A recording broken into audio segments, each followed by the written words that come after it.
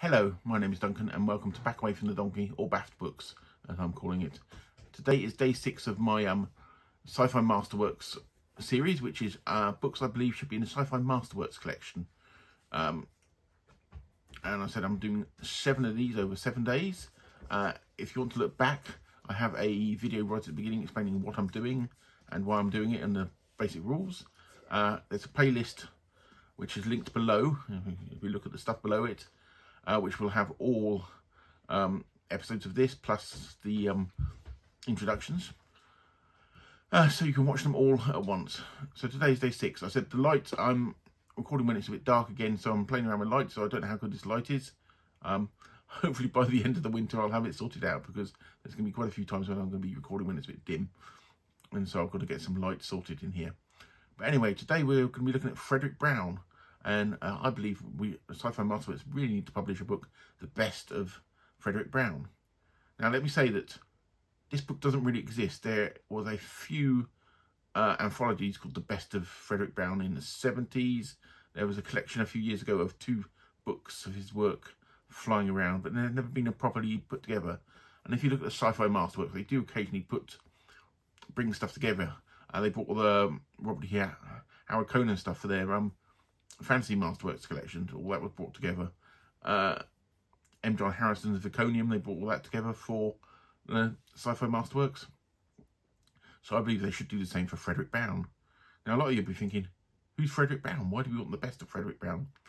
Well, Fredric Brown, who was born in, I'll just check his date of birth because I cannot remember off the top of my head, 1906.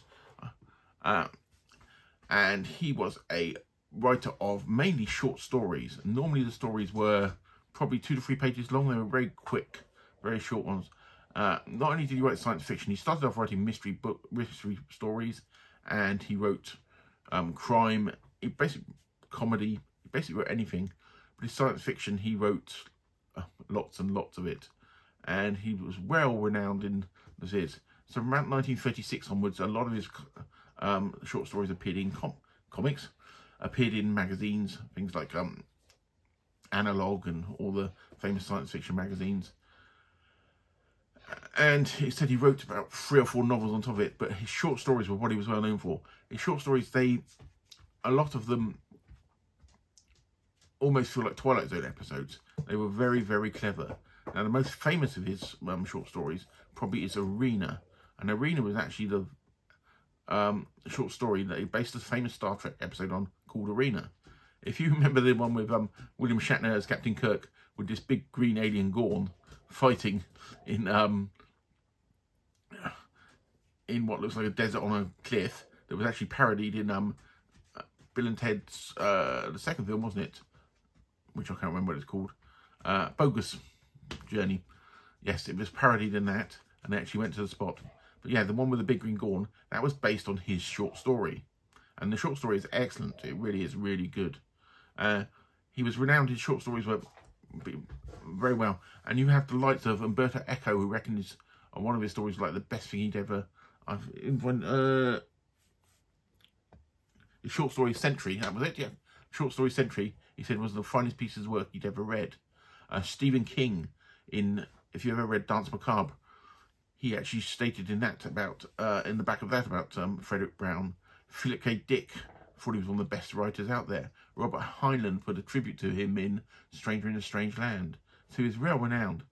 His short stories, though, they're all over the place, as with a lot of them that were published in the magazines through the pulp era and afterwards. A lot of them are out of copyright, and some of them, they're just scattered all over the place. I'm going to put a link below to him on Project Gutenberg, because there's a few of them up there. I've got a copy of Arena, which is out of copyright as well, which I can't remember where I got it from. But if anybody wants a copy of it, just contact me. There's an email address below, and I'll send you a copy of it, because it's out of copyright, so me sharing it is no problems. But I said, I really think he's such an important writer. He inspired so many people that there needs to be a definitive collection of all his works. And I said, Arena, go back and watch that Star Trek episode. It's excellent. But actually, the story is based on it is really, really good. And I said, if you get a chance, read it. If you want a copy of it, contact me. That's fine. But yeah, Fredric Brown, one of those sort of unsung writers of the the golden age and afterwards, that just sort of there and was churning away at lots of short stories. And they inspired many people. Some of his stories, you know, some of his mystery stories appeared on Alfred Hitchcock Presents. Alfred Hitchcock Presents. I think he even had a couple of put on Twilight Zone. Very important writer, not well known, really needs to be in the Sci-Fi Masterworks. And to me, it's the sort of thing Sci-Fi Masterworks really should be pushing. Those authors that nobody really remembers or has heard about, but are so, so important. Anyway, so that's the end of day 6. Tomorrow will be the last one I will be doing of this 7. I may do some more in the future, but that of this stream of 7 I believe should be Sci-Fi Masterworks. Tomorrow will be the last one. I hope you so far enjoyed what I've done. I said there's a playlist below, also a link to the Project Gutenberg for Fredric Brown, and I said if you want to get a copy of Arena, because I know that's not up on Gutenberg, contact me. But if not, just peruse the few on Project Gutenberg and read those. They're all well worth reading. Anyway, thank you very much, and I will speak to you again soon.